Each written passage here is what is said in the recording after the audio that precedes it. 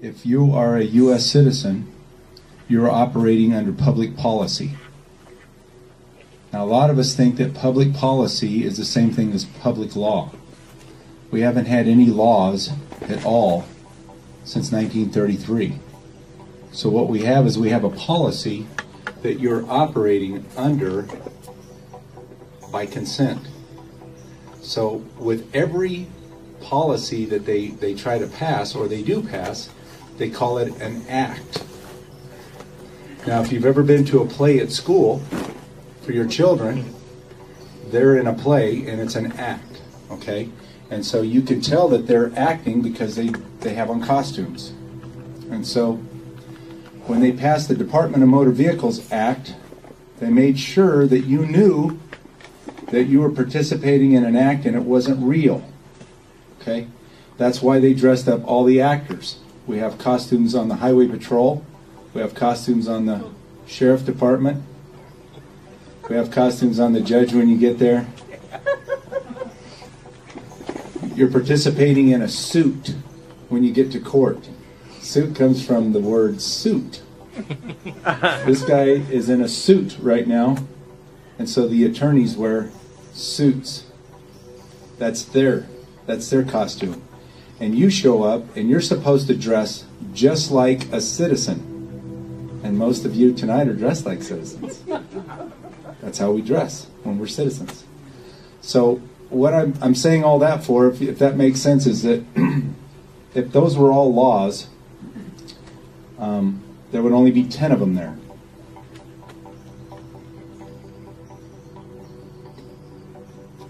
Do you remember the guy, the Joker, in that movie?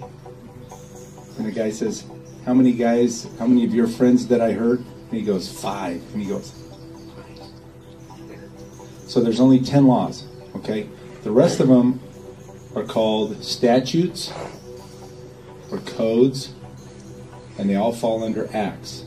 Now here's the good news. I said all that to say this. In every act, in every statute, in every code, there's a remedy. And the remedy is not there for citizens. It's only there for the real man. Okay? Now when I say the real man, that's who you think you are. Okay? The flesh and blood. There's always remedy. There's remedy everywhere. I can't believe how many times I've heard in the last couple of weeks someone call me and say, I'm going to court for a dog barking ticket. And I'm going to do this. What do you think? Sounds good. Try it. You know what I'm saying? Now, all these acts, you're participating in them by consent. And one of the things that I'd like to talk about maybe the next time we come is the Pledge of Allegiance. The other consent that we have is when you gave up title to your car. You turned it into a vehicle and you entered it into the play. And so now you're no longer a traveler, you are a driver, or you're an operator. And travelers don't get tickets. They can't. There's no law against traveling, even at the speed of sound. There's no law, I guarantee you. There's also no law for a traveler to carry a license. There's only licenses for operators and drivers. So if you understand all that stuff so far, I'm going to show you how this all started, because it's kind of like building a house. When you come up to a really nice house that's already built, you just get to notice how big it is. You can't break in. It's got an alarm system. You've got all these things going on with this house. The water, you don't see where the water line comes in. You don't see where the sewer goes out. It's all hid. And so that's where we come in. We come in, we're born into this, I want to call this onto this land, and pretty soon they've got us believing that we have to participate in the play. And so we see our government already structured this huge thing, and we don't see all the sewer going in and the water coming out. I said that right. We don't see the money going into the pipes, and we don't see the money going out of the pipes. Okay? We don't get to see any of that. But if you go back and see pictures of how the house was being built, you could see the backhoe out there on a piece of dirt grading off the weeds. And if you're a contractor, I like talking in those kind of terms because I build. I run equipment. I put in pipes. I've dropped in sewer lines, leach lines. I've done all that stuff. And so as you get going, you forget. You're standing there and you go, wow, oh, I'm standing on the septic tank right about here. Houses that I built, you go back later and you go, do you remember all the water lines had to go around that big rock that we found while we were trying to... So what I'm saying is, we're going to go back in time with history on some of this documentation from the District of Columbia and to see how it's all transpired. Okay? Now, can you zip it up a little bit higher? Okay, the initial review of the District of Columbia. Now, this is called an organic act. Now, I don't know, organic is the same thing as charter. And they hide words behind other words that have the same meaning so that you'll think organic means fresh. Okay? 1871. It seems like it only sets up a local government like a Chicago or a Seattle. How do you get that they formed a private corporation? Okay, raise it up a little bit. If you take the act out of this historical context, from the present looking at the past, imagine who the parties involved are. We might agree, however, we cannot do that. To best understand what really happened, we have to follow a couple of principles. And the first one is you have to know who you are before you can understand anything else around you. Okay? If you think that you're a wolf cub out in the forest, okay, and you're freezing to death, and you find out later that you're a man and you can make fire, everything around you changes. So we've got to understand who you are first to understand this stuff.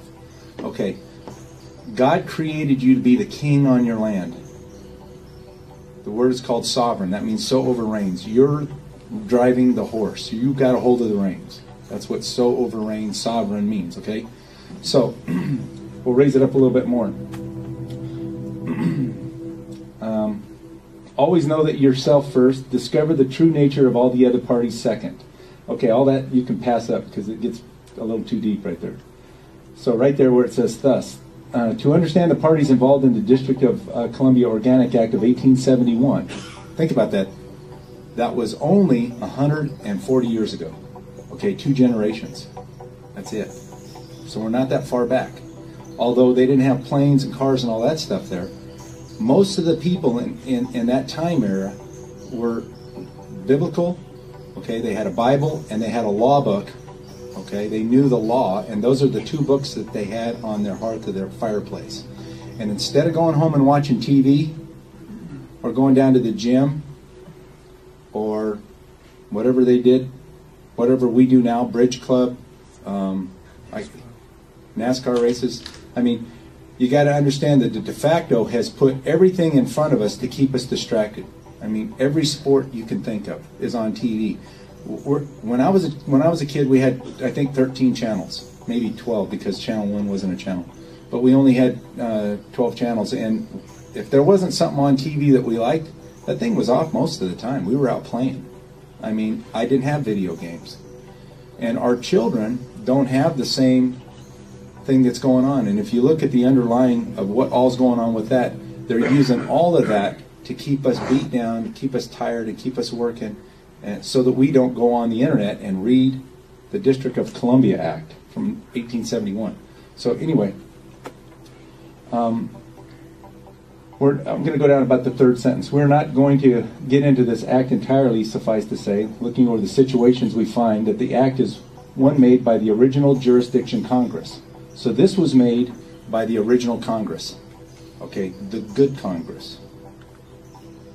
Right out of the Civil War, it started being a little more, the Congress was a little corrupt because the South walked out, and so they appointed people at gunpoint to come in and pass this stuff.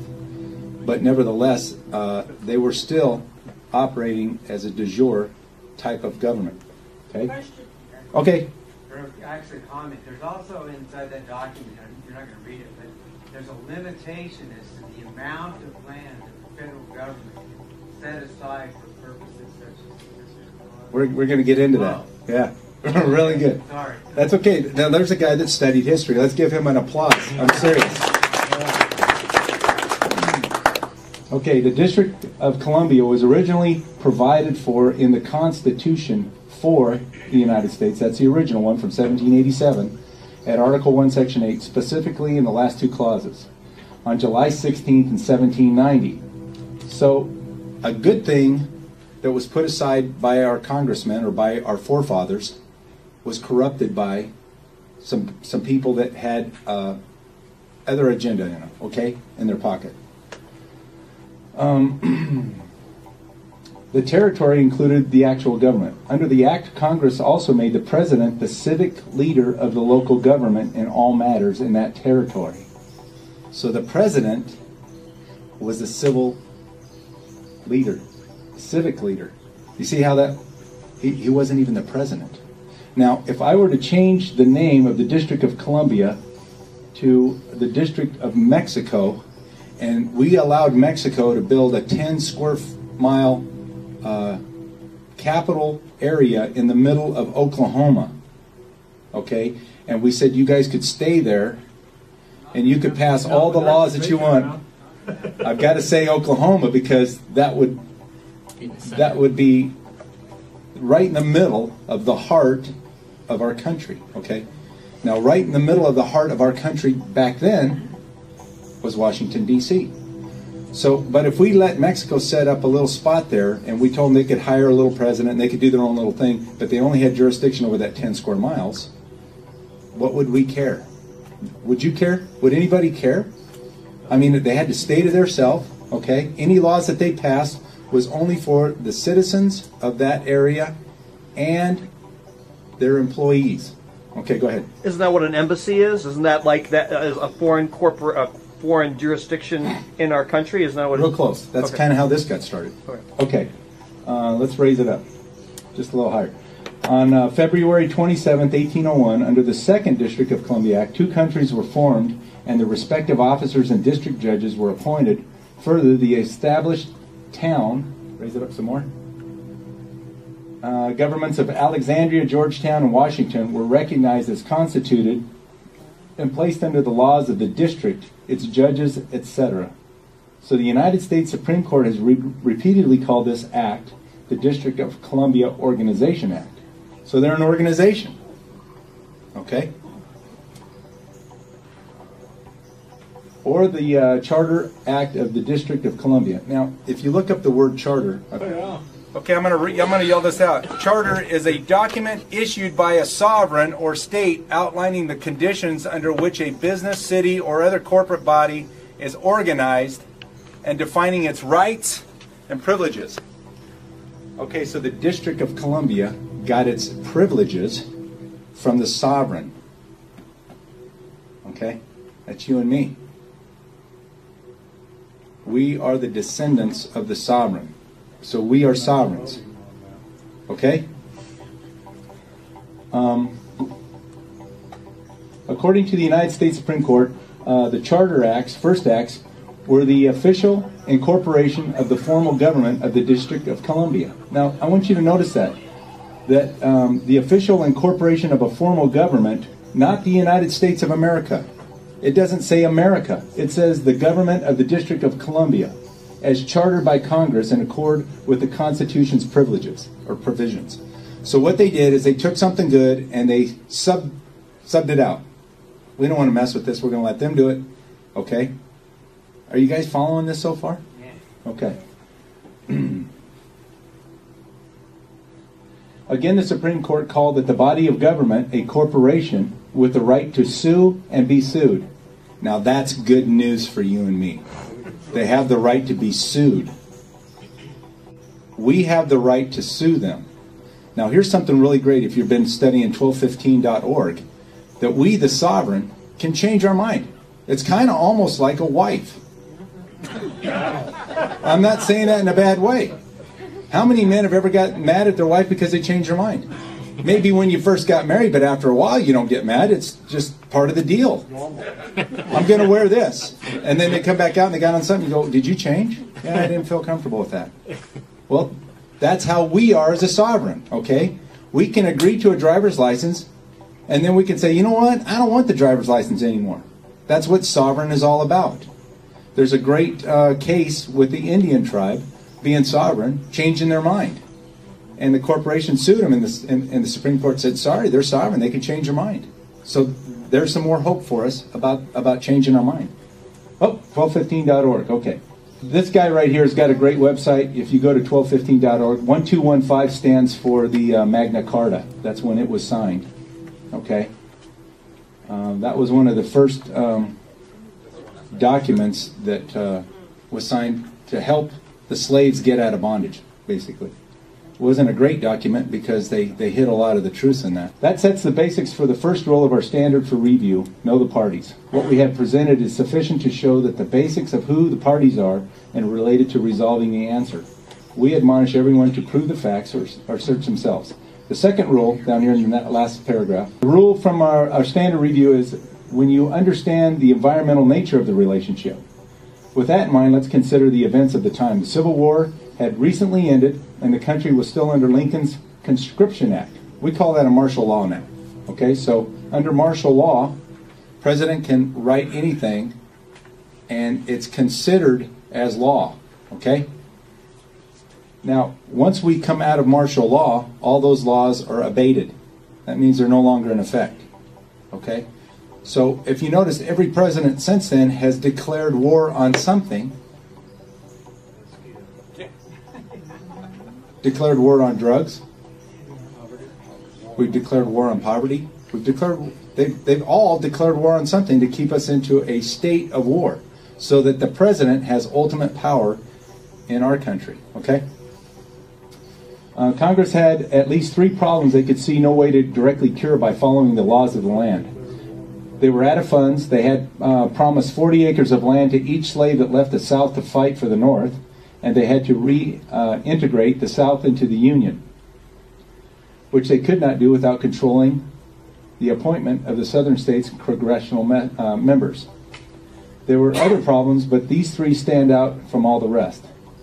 That is enough about the environment for the purposes of this review. However, the more you study the historical events of this time, the more obvious the relationships become. You will become a more proof, it'll become, and the more proof you will have to amass to prove the facts, what actually happened. In the interest of time and space, in this response, we'll move on. Okay, the next one up.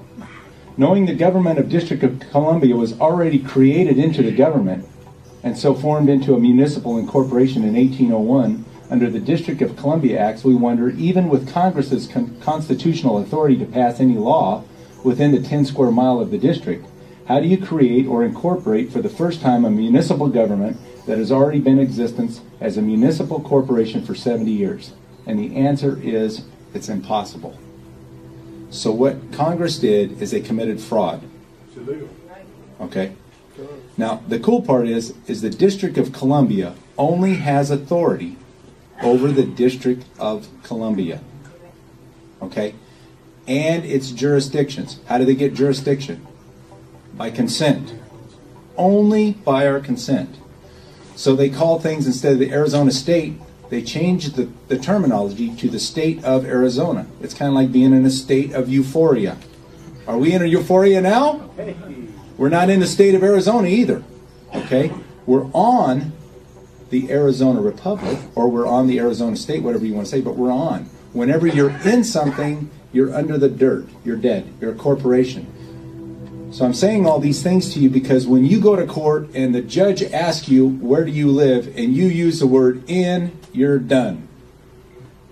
I'm telling you. He's looking for contracts. He's looking for something that you signed. Do you have a driver's license? You say yes, you're done.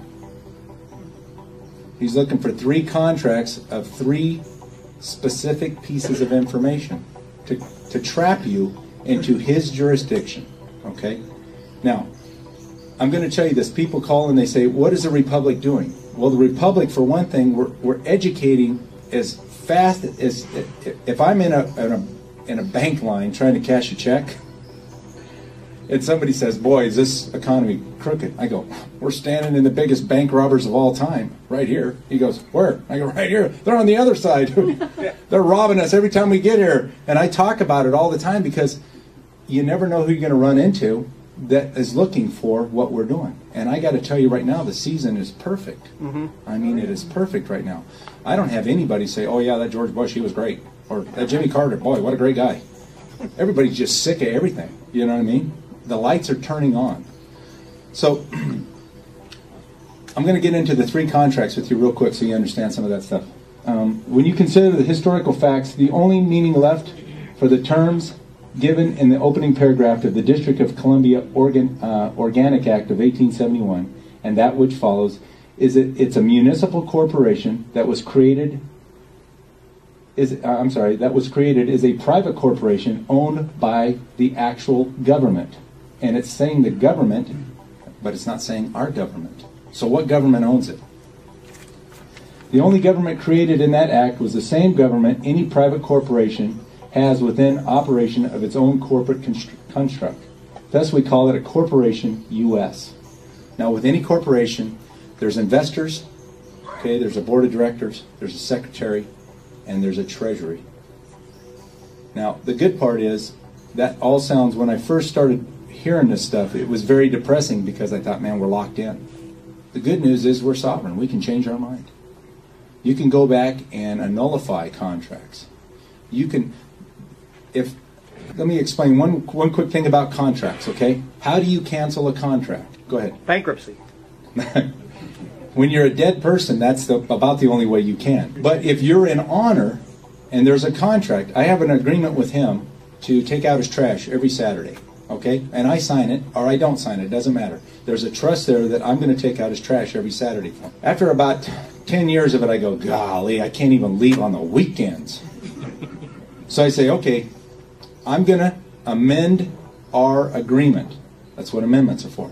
So I let him know, hey, Brad, for 10 years I've taken out the trash for you, and I need to leave on the weekends. So what I want to do is I want to amend our agreement. I want you to take out your own trash for the next 10 years, and if you have a problem with that, you have to let me know in 21 days. If you don't respond, I'm going to accept your response as no response as agreement. And if you get mad at me, okay, and you cuss at me because you didn't respond properly, it's $1 per cussing. And this is a self-executing contract. So if you say you don't get it, too bad. I know you got it because I'm going to have Bob Jones, the next door neighbor, hand deliver it to you, and he's going to testify that you got it. And by the way, I want you to respond to Bob Jones, the next door neighbor, because if he says you didn't respond, this contract is in full effect. That's how you amend or you cancel a contract. So if we're in honor, there's no fighting. We accept all the terms and the conditions right up to the point where we amend the contract. Is it possible to amend the District of Columbia's contracts? Oh, yeah. Absolutely. Okay. Now, if I wanted to pull a tricky one to Brad in the contract, okay, I could say, by the way, I'm going to go ahead and give you $50,000 to let me out of this contract, but I put it in square brackets. I'm going to give you $50,000 to let me out of the contract, and I put it in square brackets.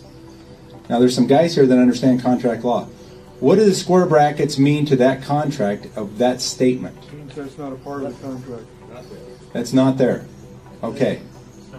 So he could say, hey, you said you're going to give me $50,000. Where is it? I go, that's not part of the contract. Gotcha. Now, if he doesn't understand that, it's buyer beware. Too bad for you. Can you pull up the Constitution? When I started listening to Winston Shroud, I did not understand it. But I knew that people in life were where they got to be was from listening to Winston Shroud. I forced myself to watch him. It was like eating broccoli that had been dipped in horse manure. I mean, it was hard, okay? It was extremely hard. I could not fathom what he was talking about. And he would go so fast, and he seemed like a nice guy. He's got white hair. He said he was a framer. I mean, he said he had a couple of jobs, and the guys that I was beginning to run around with kept saying, you need to watch Winston Shroud. Choked him down, night after night. Sometimes I'd watch the same 15-minute segment of the video 100 times, and so I could understand a little bit. At least I could recite. It was kind of like learning a song. You know, you sing it over 100 times, you can say it, even if you don't know what you're saying. You can understand it. And he said, square brackets. A lot of the stuff in the Constitution doesn't pertain to us, doesn't pertain to citizens. Now I knew this because I was the Chief Justice for a little while, and I knew that the Supreme Court had ruled that when people come in and say, I demand my constitutional rights, the judge says, sit down and shut up. If you say that again, I'm going to throw you in jail. And what the reason why is because the Supreme Court ruled that the Constitution, that the citizens are not a party to it. How could that be? It talks about the 14th Amendment and the slaves. They're a part of it. We're all a part of it. That's our Constitution to keep the government below us. Well, let me show you what I found. Article 1. You see how that's written? In the original Constitution, that's how it's written. Let's slide up about, let's go to the 13th or 14th Amendment. It talks about the people a lot. Now this is just an observation that I made. There's 3, 4, oh, back. Has anybody seen these square boxes? The rights of the citizens of the United States. That isn't a part of the contract. It's on there. But citizens don't have rights. It's like jumbo shrimp. Has anybody seen a shrimp this big? There are no jumbo shrimp. There's a little bit bigger ones than the bigger ones, but they're all shrimp. Okay, they're all small. That article right there, 2026, is not part of the Constitution.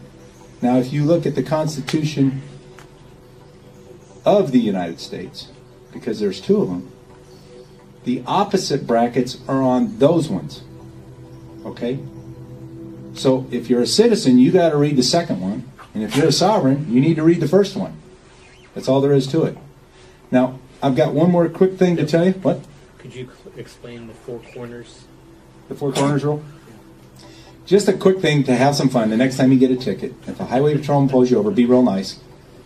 Hand him your license and tell him that's your corporation license. Okay, that's my corporate traveling pass.